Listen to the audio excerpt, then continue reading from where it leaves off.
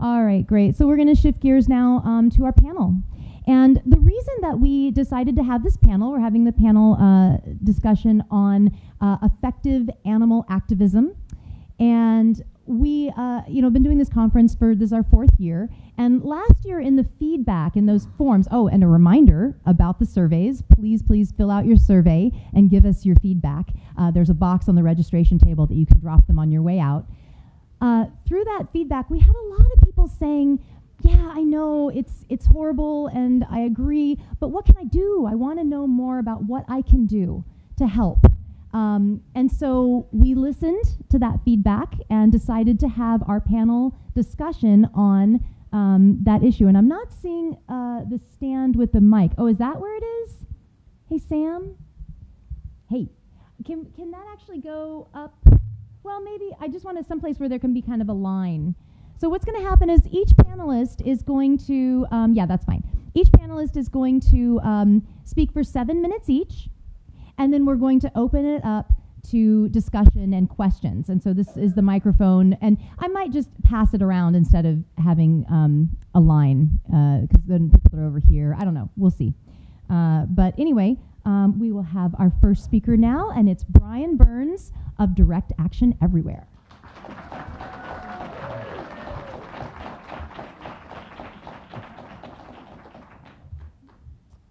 Hi everyone, so I'm Brian from Direct Action Everywhere, and here today I'm going to introduce DXE's model for social change: create, connect, inspire. I'm going to talk about how DXE uses 2 often overlooked tools, community building and provocation, to overcome some of the most pressing problems that hinder effective and sustainable animal advocacy. But first, I want to introduce you to someone who you may know very well.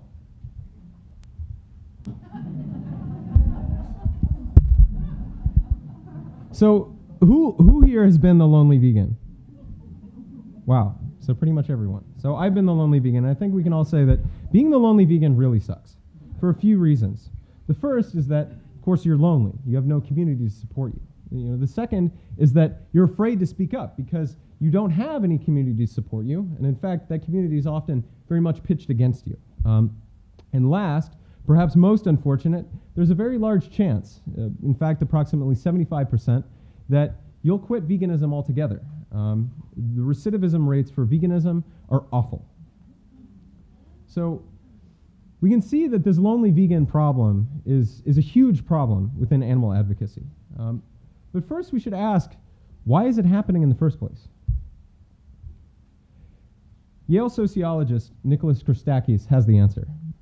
His research, in short, finds that community is the key determining factor in people keeping or changing their behaviors or beliefs. So let's take an example from some of his research: smoking. Christakis found that large advertisements, or some of the grotesque images that you might see on these cigarette cartons, right, the cancerous, tar-filled lungs, actually are not very effective at changing people's opinions on whether or not they want to continue smoking. What he did find, however, was that close family connections, family and friends, had extraordinarily high impact rates. So he found, for example, that if you had a friend who was very vocal about quitting smoking, your chances of doing the same would increase by 20%. Christakis has found the same for all other sorts of phenomena, from obesity to self-reported happiness. And the central finding is that community matters more than anything else.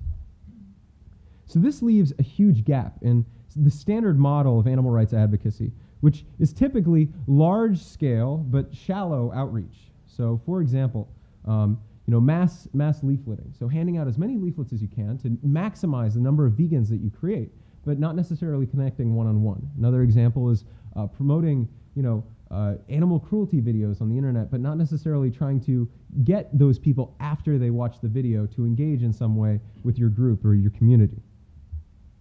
So these efforts are great at kind of initially motivating people to change their beliefs or behavior, but after that, you often get disappointing results. You get energetic vegans who stop showing up to your events or protests. You see people who stop speaking about the issue to family and friends. And worst of all, sometimes you get the occasional ex-vegan. So DXE, the group that I work with, has taken these lessons to heart. And we've launched community engagement programs called DXE Meetups and DXE Connections to implement the findings from successful social justice movements and social science research. So with DXE Meetups, we have weekly Saturday morning meetings in Oakland with coffee, vegan donuts, team building exercises, and communal activities like protests and potlucks. This builds a strong and loving network of animal rights activists in the Bay Area and allows previously lonely vegans like you or myself to come together and form a strong community. With DXE Connections, we build peer-to-peer engagement by connecting triplets of activists in our network. We have them meet once every month and just show support for each other and chat. This creates the strong community bonds that influence the change in mental institutions that Nicholas Christakis talks so much about. And after implementing these programs, we found extraordinary success. So we found lower recidivism rates, with people sticking around our events a lot more, and older activists who have quit, coming to some of our programs have started to come back.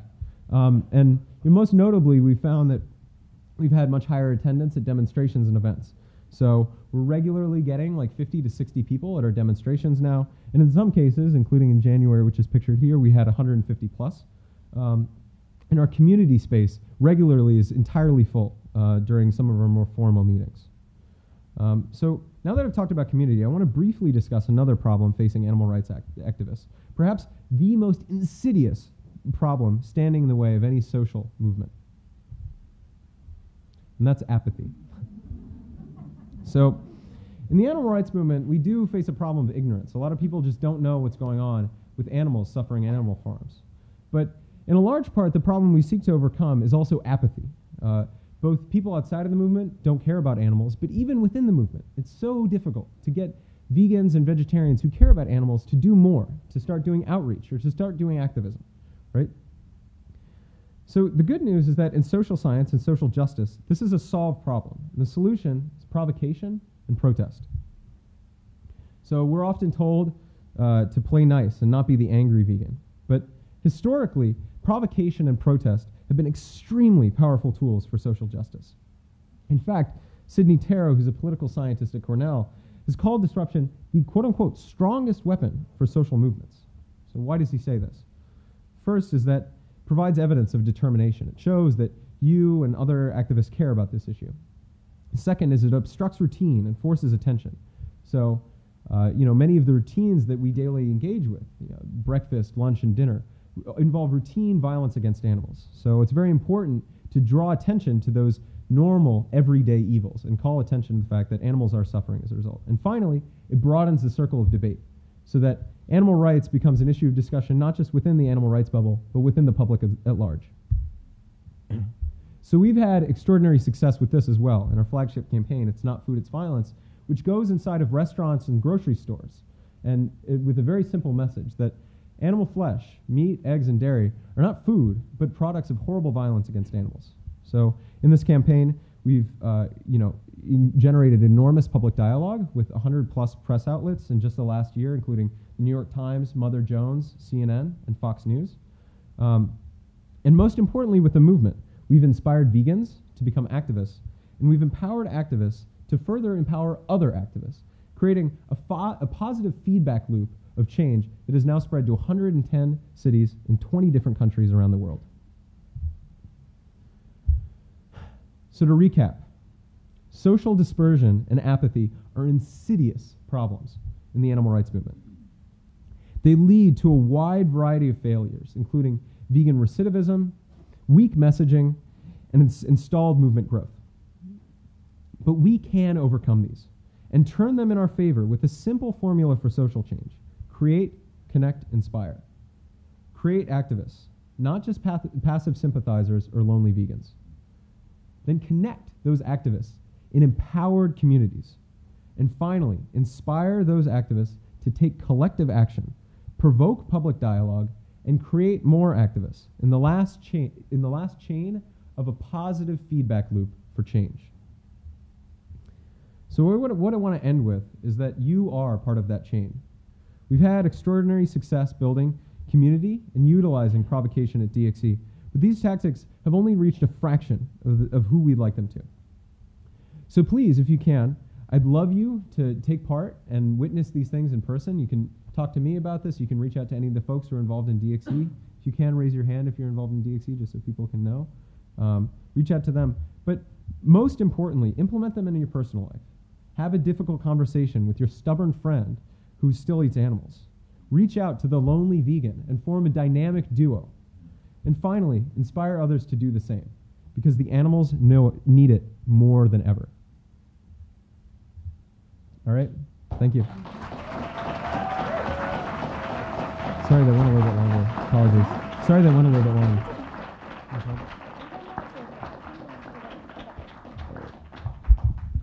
Okay. So you may have noticed that this is not Katie Cantrell. Unfortunately, Katie was in a car accident this morning. She's okay, but her car is not. So she was having to deal with all of that. And luckily, Aaron Paul is here to step in for her for Factory Farming Awareness Coalition. So thank you, Aaron. Hello, everybody. So yes, as she mentioned, as Hope mentioned, Katie is not here. So normally we would be more prepared, and we would also have many cute cat pictures as well to be a part of our presentation. But unfortunately, you're just going to have to look at me for 7 minutes. So I can just give you a little bit of background about what the FFAC, the Factory Farming Awareness Coalition, is and how we do our work and why we believe that's effective. So the Factory Farming Awareness Coalition started about 5 years ago with Katie Cantrell being the director of the organization. The model that we use is essentially going into any group in wherever we have a director, whether it's in the Bay Area or Portland or Toronto or elsewhere, and give a presentation about all the aspects of factory farming. We take a holistic approach. We go into whether it's high schools, colleges, faith groups, really anywhere you want. If you want to have us into your living room because you have 10 friends who are vegan, not vegan, just interested in the issue, we'll come and give a free presentation. So that's a big piece of our work. The holistic approach is that while we are definitely animal rights activists, and that is a large part of what we do, we talk about the suffering of animals, we really try and engage people and feel that the best way to get people into this cause is to engage them in all the ways that you can possibly sort of connect with veganism. So whether it's animal rights, we talk to workers' rights groups, so we'll talk to Latino Americans who are working within the workers or working in some of these slaughterhouses, going into poor communities and talking about food justice issues. So we're talking about food deserts, particularly in Oakland. You have a lot of communities that talking about vegan or veganism from an animal rights perspective is something that culturally is not necessarily the best way to connect. So we do have a piece that's sort of about food deserts and that kind of thing. Just to give you an example, over the last 3 months, we've talked to about 1,000 people, most of them being students, a lot of them high school students, some college. And over the last 3 years, it's been about 7,000 people. So yeah, it really is about that intersectionality and making sure that everybody can connect with the issue in the way that they feel best. The next piece of our work that we do is follow-up speaker trainings. So not just having people come to our training and then not having anything to do afterwards. What we want to do is empower people to go out and give the presentation themselves. So we do really feel the education work is important. We find, I've given the presentation only a few times myself, but we find that a lot of the work we do is you really need to do that basic work. It seems like when you're in a vegan community, when we're in a room like this, we have a lot of supporters, a lot of people who are really passionate about animals and want to get out and do really important work, and that's great. But there's a lot of people who really, as the video we just watched show, really don't have a lot of that basic information. So we for instance, we did the BART campaign where we talked about how cattle have to be pregnant at all times to produce milk. And the general population does not know that kind of information. So we really do think that the basis of our work has to be that basic education and getting out to different communities. And then empowering people who really enjoyed the presentation and want to get involved to go out and then present themselves. The third piece, which is a new thing that we're just getting involved in now, is we've connected with an organization that's based in Hong Kong, but it's moving to the United States, and Katie is actually going to be the sort of conduit for that group for the entire country. It's an organization called Green Monday, which is to try and make institutional change with this work. So going in and giving a primary presentation about factory farming, all the aspects of it, but then trying to follow up either in a high school to try and change the menus that they're going to be having, try and change just the eating habits, and really press that the idea is that it's a positive thing, that it's a good change for your either company or high school or group to be involved in, and then to try and branch out from there. So generally that's the model we use, is through education trying to empower people individually to then give presentations themselves and to try and create a community through that. And we're also involved, as Brian was talking about, how important it is to have community and create that. We're involved, one of the main organizers of Oakland Veg Week, which is happening at the end of April. Hopefully everybody can come.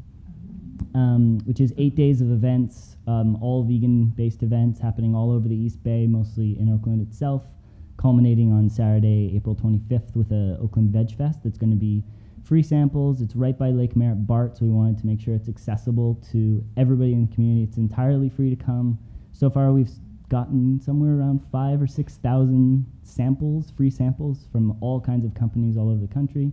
And then we're also going to have food for sale, advocate organizations, all that kind of stuff. So that's really another big piece of our work, is getting out into the community with big public events and making sure people from different communities, and because we are representing Berkeley and Oakland, we want to make sure that the many communities that are interested in veganism or just getting involved in animal rights or workers' rights have a place to connect in one central place.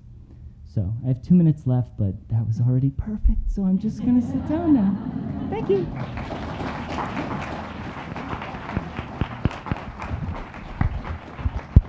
Thank you, Aaron, and thank you so much for just jumping in. I mean, he did just wonderful that he was able to do that.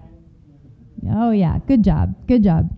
Okay, so our next speaker, come on up, is Mary Finelli, and we heard from her earlier, and yay, here she is.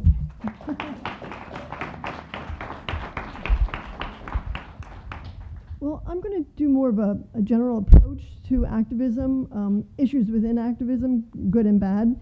And there really is no one good, one perfect, or one right approach to activism. It's really different approaches are going to appeal to different people. And of course, you have to do things that you feel you're capable of doing and where your talents lie. I know there was a concept put out a little while ago, some time ago, that the best thing everybody could do was get a job on Wall Street and make a lot of money and donate it to animal rights. And I just thought that was so crazy. For one thing, what would you be promoting in your job on Wall Street? And not everybody is capable of being a Wall Street whiz. So I thought that was kind of crazy. But certainly all genuine efforts are admirable, but some could actually be counterproductive. So we have to take care in that. And an example I'll give you is, I think like at the first UPC conference, she presented 2 contrasting videos. And they were both direct action videos where people went into, one was a lab and another was factory farm. And in the first video, it was, I think, all young guys. And they went in there and they had masks on their face, and there was techno music playing as the theme music to the video. And they were going in, I can't remember exactly, but as I can recall, they were like kicking in doors and spraying graffiti, and then they were carrying some animals out in containers, but you couldn't really see the animals. And the focus really was on the activists, and the animals were just incidental. And then in contrast to that was a video of, I think it was Compassion Over Killing.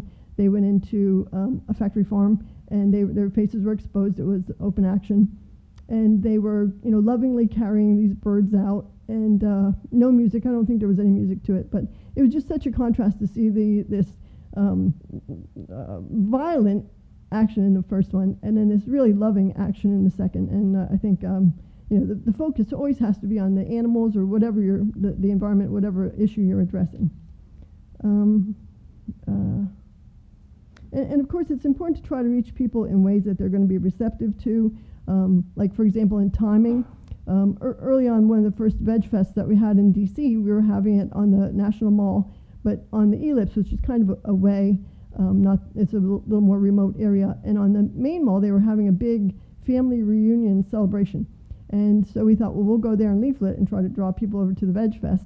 And I remember I was standing in line it was like a barbecue or something there, and I was trying to get people, instead of buying the barbecue, to go over to the Veg Fest. And people said, these people are already, their mouths are salivating, they're kind of a lost cause. It'd be better if you went and appealed to people who were considering what to have to eat.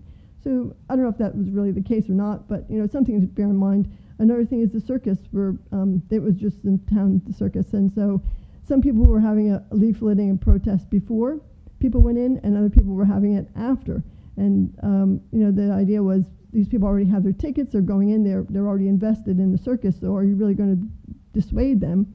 And other people said, well, they're kind of a captive audience because they're here standing in line waiting to go in, so you give them the leaflet, something to read, and they'll be thinking about it as they watch these acts. So, which is right, or if maybe it's good to go before and after if you can get the people, but something to bear in mind, try to time it right. And also language is a big issue, and I'm all for liberating our language and using language that's going to be non-specious and appealing, but I think you can go overboard on that. For example, I'm often asked, why don't you call it fishes feel? And I just think the word fishes sounds so much like fishies, and people already, it's hard enough to get people to start taking animal rights seriously and thinking about fish as sentient beings, and I just think it's overly PC. I think the people we're trying to reach wouldn't really take it well, so that's why we don't call it fishes feel. And then I think also, similar to what Karen had been addressing, extremes, if you're really rigid in your approach, can be a real turnoff. For example, Veg News, they have a Facebook page, and they often put up a product, and it seems like whatever product they put up there, there's going to be somebody who's going to come on and say, is there some minuscule ingredient in there that's problematic, or who owns this company and what are their business practices, and is it organic or does it have GMOs, and even is it meat-like? If it's something meat-like, then we don't want to be promoting that. And we're trying to get, as is often said, we're not trying to be a vegan club, we're trying to be a vegan society, so we really need to try to have a broader mind than that and really appeal to the masses. Let's see. Also getting back to what Karen had addressed, the single issue approach.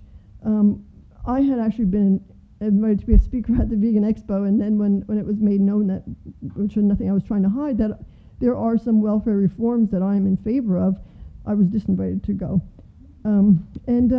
It's and the problem with that is that there really is a big following to this kind of Stalinistic thinking, which is kind of what it is.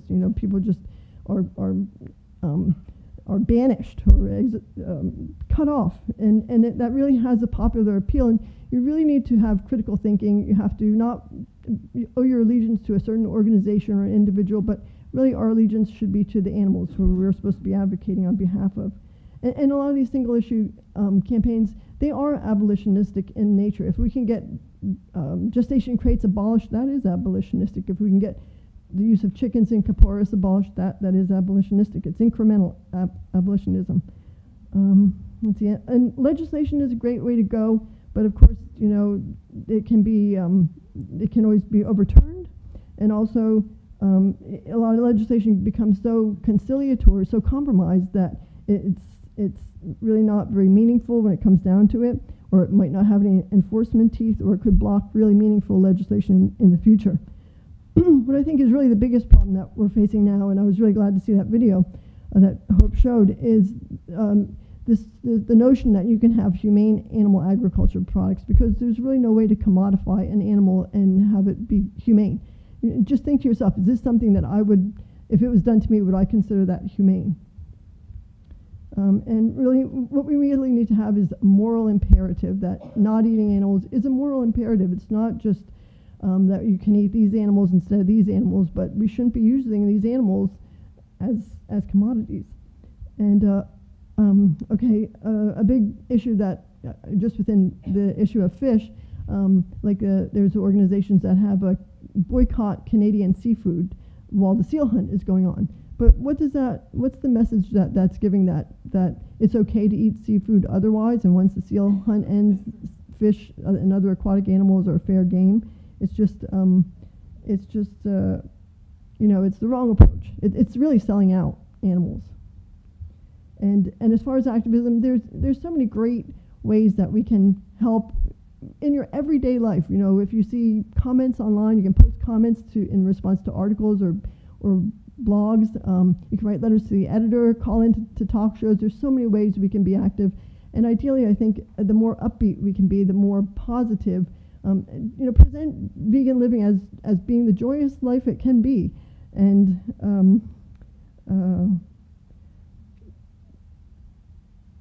just, whatever you feel is your the best way you can use your talents that will help animals.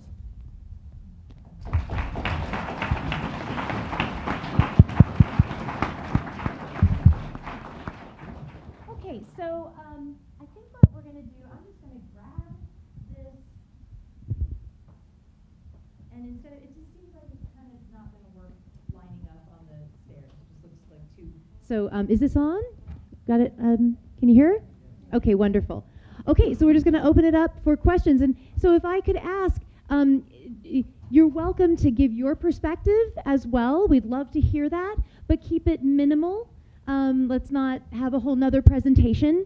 So just you're welcome to, to say what you want to say, but also if you can focus in on some kind of question or some kind of something to bring out dialogue in the panelists. Okay, thank you. Brian, I will request a comment from you. Sure. I saw a webinar a couple of months ago. It was a 1-hour webinar with Nick Cooney and with Dr. Melina Eschrich. By the way, Melina is here today. And so it was talking about some things about based on studies about effectiveness of certain techniques of reaching people, getting people to change their attitudes, to change their ideas. And it said that it's effective to approach people with presenting your idea in a way so that it's not so very different from what they already believe. Okay, so that's one thing. The other thing is they found it's effective to challenge the person to make a commitment, to make a change in their personal life, to make some change in their personal life, even though it's not very radical, maybe rather limited, but yet it's something to get them off dead center, to get them moving in the direction of humane change. Now, I don't know if or how these ideas relate to what DXE does. My dear friends in DXE, my very beloved friends in DXE, I've participated in a couple of DXE actions. And you have a comment? Yeah. So. Oh, sorry. Hello. Yeah. Is it a little bit too loud? Is it possible if I just? No, actually, use it because we're recording it for the video. Would be good. Wonderful. Thanks. So, I'd say two things. The first is that the kind of psychological nature of the change that we're trying to create often demands different tactics, and the second is that I'd say we're trying to create a kind of societal change that's very different from the individual change for which those things might be effective. So the first thing that I'd comment is, personally I haven't read much into these studies, but if I remember correctly, some of the studies that they used to cite this as kind of the paradigm with which you should go forward for activism, it relates to getting people to make fairly small changes that don't necessarily challenge very fundamental beliefs that they have. So maybe committing to donating more a little bit to an organization. By the way, I'm basically paraphrasing what Sapphire said at a DXE open meeting fairly recently about the psychology of welfarism. She studied psychology at UC Berkeley, so I'm literally just kind of saying what she said. So you should also talk to her more after this if you're curious about the subject. So the first thing is that these ideas and these methods may only be effective for kind of getting people to do things that don't require a major psychological shift. So, for example, most people think that, for example, the environment is a good thing and we shouldn't totally destroy the environment. So, some of these methods of kind of incrementally getting people to do a little bit might be good to get them to start donating a little bit more to environmental causes. What we're trying to do at DXE is to very much change the fundamental way in which we see and interact with animals. And often that requires extraordinary disruption, because the fact of the matter is that for most people in the world, speciesism is a reality, and it's an unquestioned reality. And it takes a very strong, not necessarily hostile, but strong message to jolt them out of that.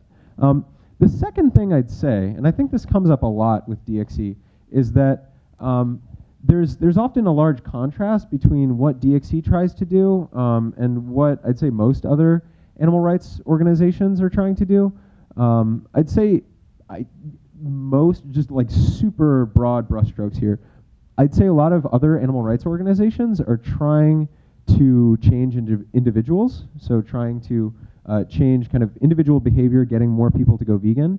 And while this is certainly a goal for DXE, it's much more of a secondary goal. Our primary goal, well, I'd say we have two primary goals. The first is to create activists. The second, and this is kind of the important one for this discussion, is to create society-level conversations. So think of things like hashtag Black Lives Matter or Occupy Wall Street.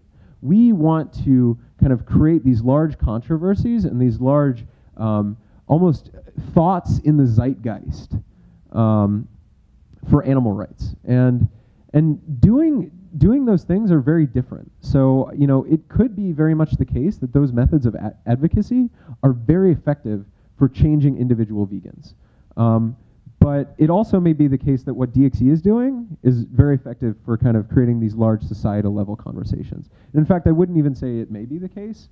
I'd say, like, historically, successful social justice movements and kind of our history with DXE in the past, just kind of the press attention that we've provoked, have indicated that these more disruptive tactics are very effective at generating society level dialogue about animal rights. So that kind of ends my ramble. Okay. Does anyone else on the panel want to say anything, or should we move on to another question? I mean, I guess I can speak to that to a certain degree, but I think we're probably going to fall in the category of sort of the other animal rights organizations. A lot of what we do is about it's not necessarily just about that individual change, but since we are speaking to a lot of youth, we're talking to a lot of people who are in impoverished or bad eating situations, talking to a lot of people of color. That sort of direct action, I mean, totally support it, think it's awesome, might not always appeal to those same communities, because we get a lot of, it's not, we're not fighting, I love you, but we tend to have a lot of people who haven't heard about the issue at all. So this might be their first interaction even thinking, like, where does my food come from? And so a lot of that is the community we want to build might be the community that you build first, and then they might be then ready to build into your community. And the community we want to build is like a safe space to talk about this if you have problems with your family who aren't willing to accept the fact that you're going to change your eating habits.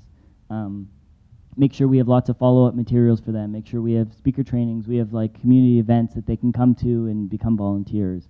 And then hopefully the next step, I mean, this maybe not, I'm just going to speak from my own standpoint. We need lots of direct action people, but I think sometimes, especially when you're talking with youth or different communities, you need to get people just to even know what the issue is, that people haven't even heard it yet, and maybe not skip too many steps. Okay, great.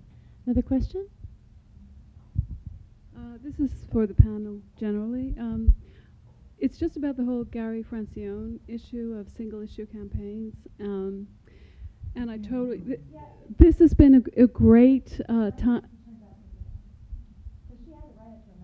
It's been a great conversation for me to hear around him, because I found I was particularly attracted to listening to him in the beginning after my conversion to veganism. But I very quickly came around to the idea that it's pretty fascistic, his approach, and I really didn't like it. So I'm really very grateful for the conversation here today around this whole thing. But I had one question that I think he'd proposed to be a reason against single issue campaigns, and that is that it makes the population at large more complacent. Say, for instance, an issue like the farrowing crates for pigs, if they're abolished, then the perception out there is that, oh, pigs are having a much easier life now, so it's sort of okay for me to eat them. What would you say about that? Well, I would say that we have to always make it known that that's not the goal. is to abolish gestation crates, but really the goal is to abolish harmful animal exploitation. So I think there is a concern with giving people easy outs and saying that you don't have to do much. Maybe just eat these other animal products or something like that. We really do need a radical change in society, but we can present it as a positive change, and that it's better for the animals, for us, for the environment. So it's a win-win-win situation for all. But I think Gary Francione has had some very good ideas. He does have some very good ideas, but I think he takes them to extremes. Yeah. Anyone else on the panel want to comment on that? Sure. Is it All okay? right, please go for it. While I'm up here, you guys gave me a mic, so. I think the One Issue campaign is very interesting. The one thing that comes to my mind is we had some Arizona activists who approached us because of the issue of foie gras, which probably most vegans are aware of, sort of force-feeding geese. That there was a lot of action in California to get that banned. And what's happened is almost all those operations are now on the Arizona side of the border within 10 miles of California, because they're still shipping it back because the consumers are the wealthy in California. So that's kind of when you talk about a locality or a one-issue thing, you have to make sure, from my standpoint, that you place it in a larger context. The FFAC generally, the thing that we're interested in is, I wouldn't say we're necessarily an anti-capitalist organization, although I am an anti-capitalist person, but is that you have to place it into that larger context, right? So eating, I'm going to just say straight out, this is me talking right now, but from my standpoint, if you're eating vegan food that is processed food, that is very unhealthy food, that's contributing to obesity, that is made by giant corporations that make other products that are heavily intensive in terms of egg, dairy, and meat usage, that's a contradiction in terms, and you need to try and look at it in its totality and all the aspects of factory farming and how it affects people's lives, not just animal rights. Animal rights are very important, but it has to be placed in a larger context, I think. I really actually don't have much more to say. That's totally on this fine. issue, so That's totally fine. And I'd like to say too that and this is a panel of experts, but we're all kind of experts to a degree. And if someone has something that they want to comment on from someone else's question, you're welcome to do that too. So anyway, okay, I'm going to go up high. Hi, was it you? Two things. I've noticed in my conversations that respect for animals, or shall I say disrespect for animals, is coupled to disrespect for people, and also a belief that people cannot really have good health on a vegan diet. They believe deeply that they need their meat. So my recommendation, and asking if you are approaching people this way in your actions, is that you address both these concerns.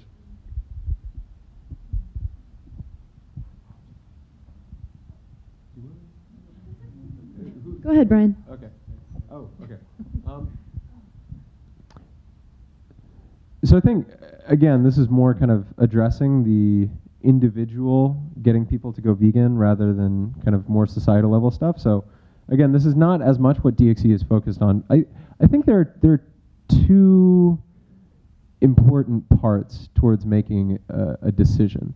The first is the ease of that decision, right? And I think that's kind of what you're addressing. So the decision to, change your beliefs, change your behavior around animals. But the second is kind of the pressure that's forcing you to do that.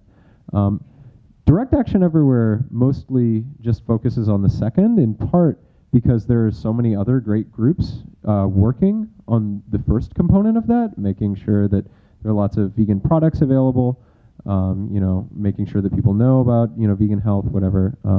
And this is all a really good thing. This is actually one thing I do want to emphasize, is I feel like I hope this panel is not like some kind of gladiator pit where we're kind of pitted against each other of kind of the best forms of activism. That's not what we wanted at all.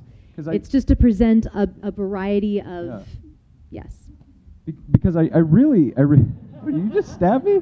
That was not fair. I did not. because I think as a general phenomenon, you know, and it's very unfortunate that we see it this way in the animal rights movement, that I think as a general phenomenon, these things are pitted as dichotomies. Like, do you know, talk about health, or, you know, do you kind of pressure people more about animal rights or something? When really, I think they do work a lot more together. So that's all I have to say on the subject. Yeah, and just to comment on what Brian said, I mean, we kind of chose the panel to be very diverse. We just wanted a diversity of opinions and perspectives. And yeah, it's not, you know, we knew you guys would be respectful. We all love each other. Yeah, it's wonderful. We've been chatting all day. It's good One stuff. big vegan family. Yes, which is important. So in our work, I mean, I think maybe your question is a little bit more directed to our organization and the work we do. A lot of what we do is not necessarily advocating a vegan diet as the be-all and end-all, number one, but it's also that transition can take time. And so we talk to, especially again when we're talking to school groups, we talk about the gradual transition, and that maybe a vegan diet or looking at the way you eat your food is the most important thing, and then hopefully transitioning to a vegan diet, but allowing people to connect to it in that kind of short-term way, even if it's a, you know, meatless Monday or a green Monday or eating meat less, whatever. If that's a intermediate step, we think that that's still a positive step. In terms of the protein question, we do presentations everywhere. That's the number one. I mean, we're all vegans in this, or a lot of vegans in this room. I'm sure we've all been asked 10,000 times where you get your protein and stuff from. So a lot of the work we do nutritional training so that people can get that kind of basic information about combining proteins with vitamin C and all those kind of things. So that is really important to our work, because we want to be that group that people feel comfortable approaching with really basic questions. That lonely vegan that you showed up there, sometimes the loneliness is not that you don't have other people who support it, but that you just have a little question and you don't want to Google it. You want to be able to talk to a human person about those different issues. I would just add, I mean, if someone is really saying that you're putting non-human animals over human animals because of, you know, dietary recommendation, the American Association of Dietetics and the Canadian Dietetic Association, and I believe the Australian Dietetic Association, they have position papers that state that vegetarian diet is appropriate for all life stages and is nutritionally adequate and can actually stave off a lot of degenerative diseases. So it is a healthier diet, not only for the animals but for human health as well. And also, of course, a lot of animal agriculture contributes to greenhouse gases and is bad for the environment, and that ultimately is bad for human health, which is the position that the Dietetic Guidelines Committee for the U.S. Nutrition Guidelines is trying to promote, has come forward. That's in their recommendations, that we should be getting away from a meat-based diet towards a plant-based diet for environmental causes as well. So it is for human benefit as well. I'd like to add something to that. Sure, Andreas. So we actually have a vegan bodybuilding fitness gym here, I believe in Oakland, led by Ed Bauer. Definitely check out veganbodybuilding.com. And then there's an amazing photographer by the name of Melissa Schwartz. She has a series going on called V Girls and V Guys. She goes around photographing celebrities who are bodybuilders, or for instance also Steve O from Jackass, and just all these plant-based bodybuilding teams that are out there. She's out there photographing them, and I aspire to do what she's doing, but I have other visions. Melissa Schwartz. Melissa Schwartz. Okay, another question? Also, I think, isn't there Humane Athlete as a website that just lets you know all these amazing athletes that are vegan? Yeah. During Oakland Veg Week, we're also having the vegan bodybuilding. The gym is partnered with us, and we're having a fitness Sunday so that you can get, if you're interested in that kind of fitness side. And we have a former qualified for the Olympics athlete who's going to be speaking at one of the events as well. So check out the website. Hi, so can you hear me? Yeah. Okay, I have two questions actually, but before that I have a quick comment. I want to say hats off to UPC for putting together such a fabulous day.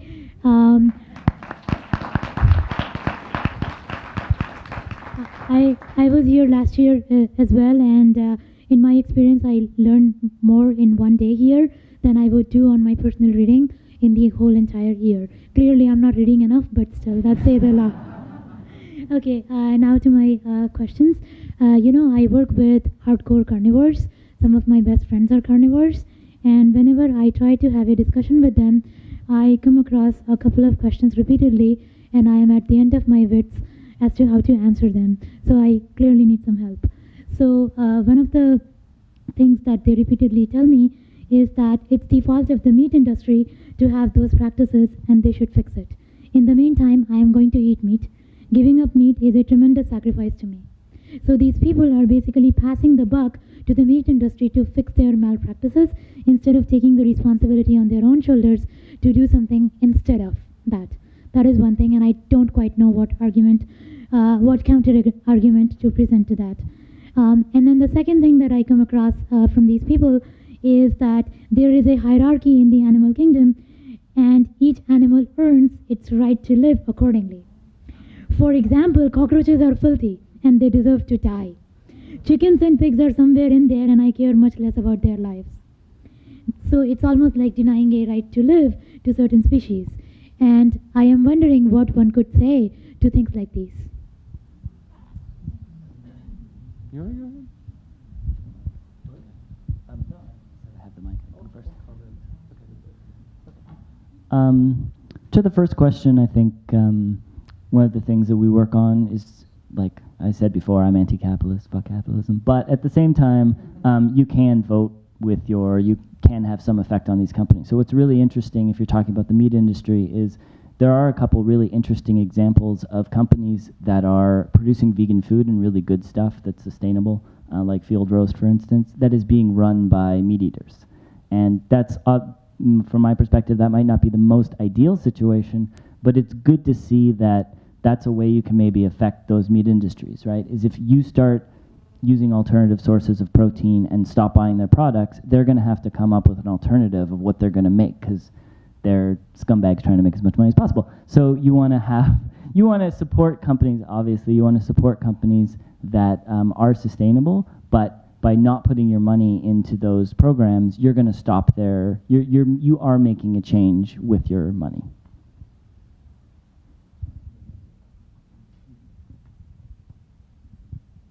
Yeah, I just had a more general comment about the nature of these kind of interactions.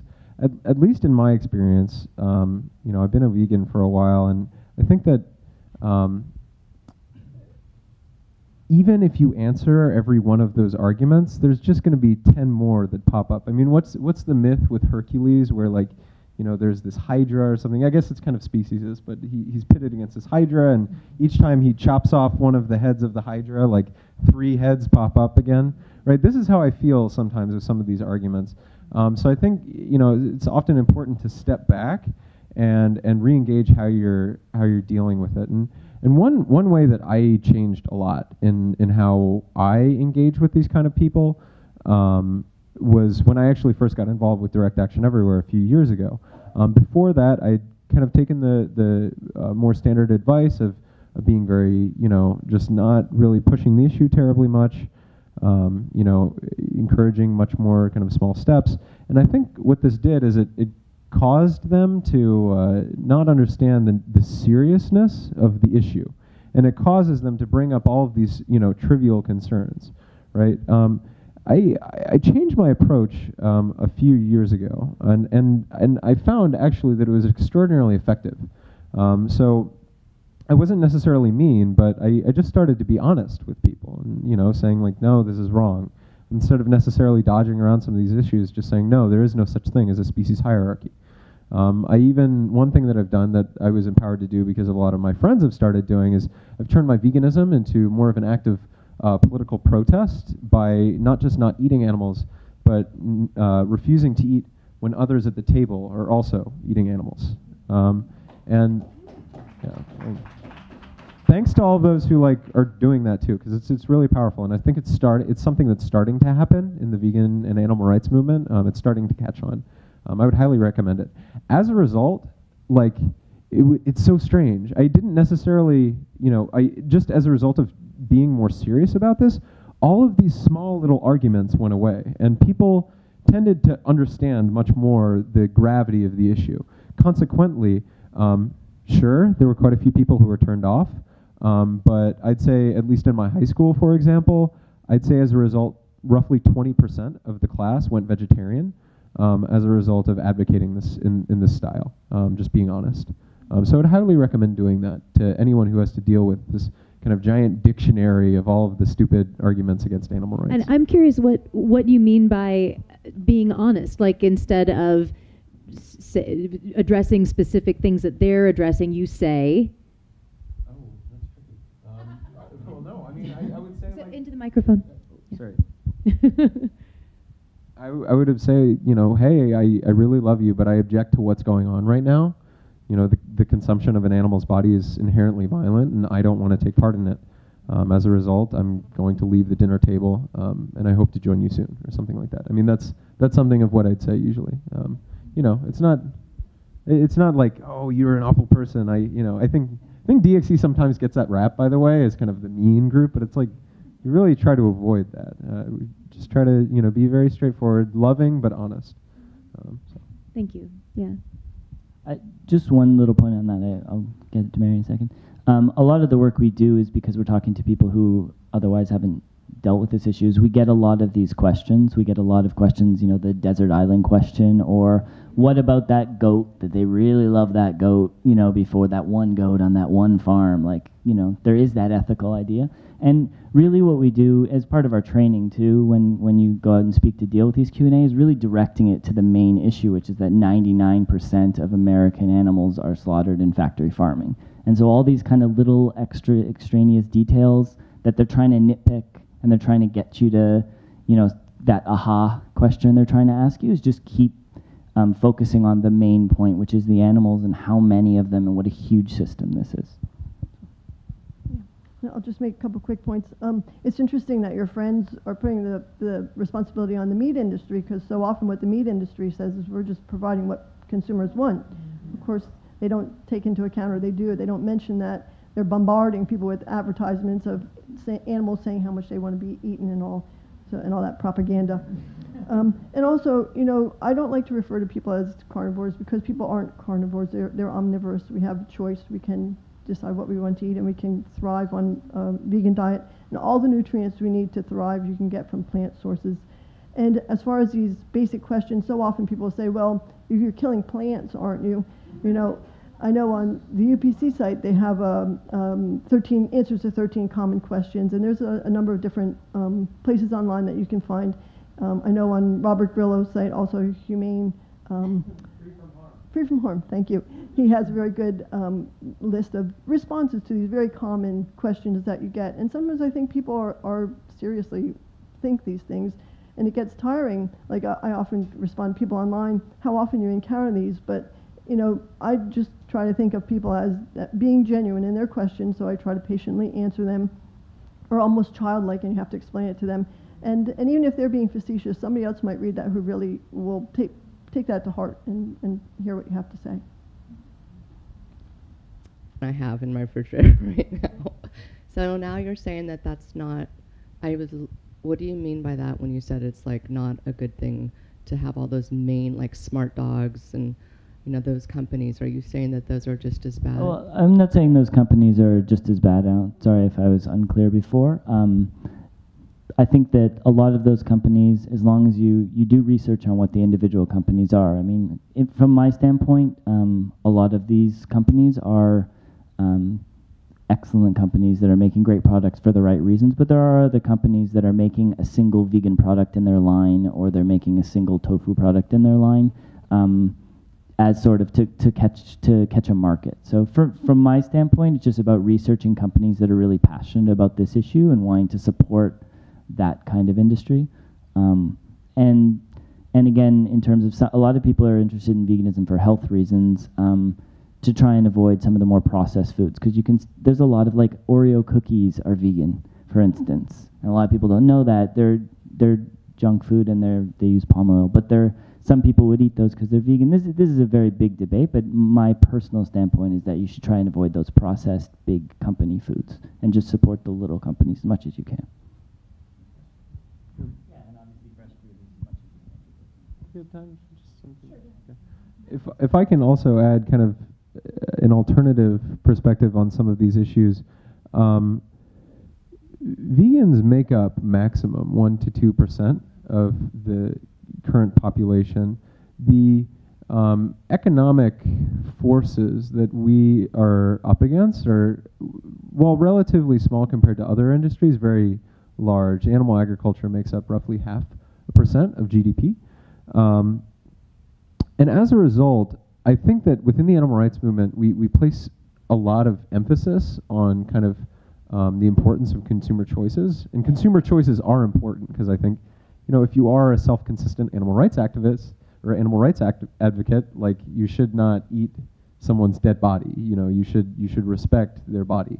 But I think that we often undercredit the extent to which we have other forms of power over these industries and over these legal and cultural institutions.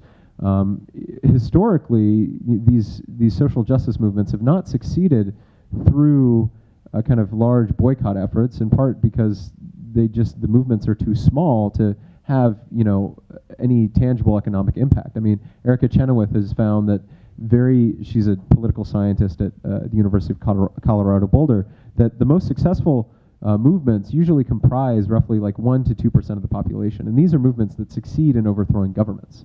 So what we have to do is much less than that. These movements do not have terribly much economic power, but how they win is through social power.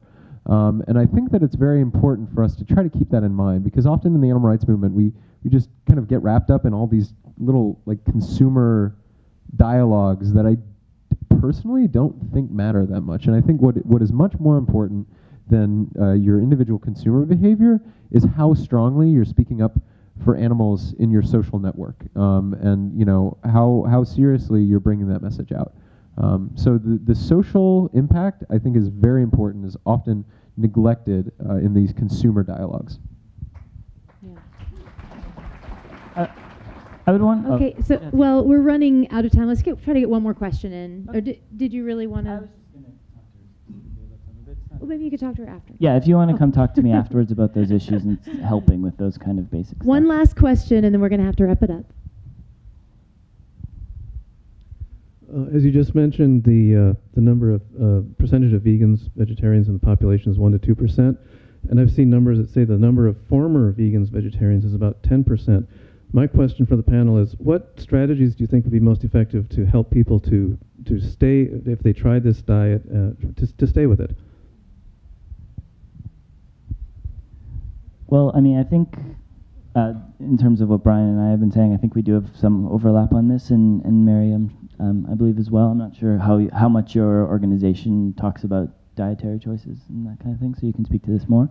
But I really think it does have a lot to do with creating community, and it really does have to do with making sure that we have outlets for people to talk, voice their concerns. There are, by the way, as vegans, I know this is like a thing that people don't like to talk about, but there are real dietary things that people do need to talk about. People do need to worry about their B12 intake and iron, and it's not enough to tell new vegans, and I think this is what a lot of people do, is that just do it, it's amazing. And it is, but you do need to pay a lot of attention to that. So that is important. So I think that's something, having that like nutritional side support, having a community support, people to talk to and share that information with is really the main way I feel like we can really grow a strong vegan movement with lots of people from really diverse communities, is trying to reach out to all different people and create a community with each other. And I think also if you can, really educate people as far as what's happening to animals. A lot of people become vegetarian or vegan for health reasons or environmental, but if they really empathize with the animals, it's going to be a lot harder for them to just not stop caring.